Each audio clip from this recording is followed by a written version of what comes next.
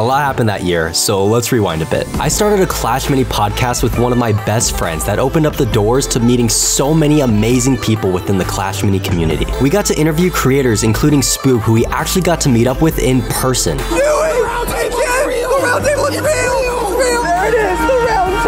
We also got the chance to interview the top players of the game, and how could I forget the fact that we interviewed the community manager of Clash Mini himself. What's happening?